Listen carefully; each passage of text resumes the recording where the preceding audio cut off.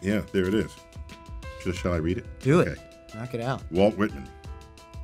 When I heard the learned astronomer, when the proofs, the figures, were ranged in columns before me, when I was shown the charts and diagrams to add, divide, and measure them, when I, sitting, heard the astronomer where he lectured with much applause in the lecture room, how soon, unaccountable, I became tired and sick, till rising and gliding out, I wandered off by myself into the mystical moist night air, and from time to time looked up in perfect silence at the stars.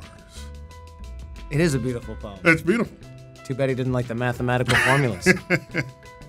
Hey everyone, thanks for watching. If you want to see the full episode with Neil deGrasse Tyson, I invite you to click the link in the description.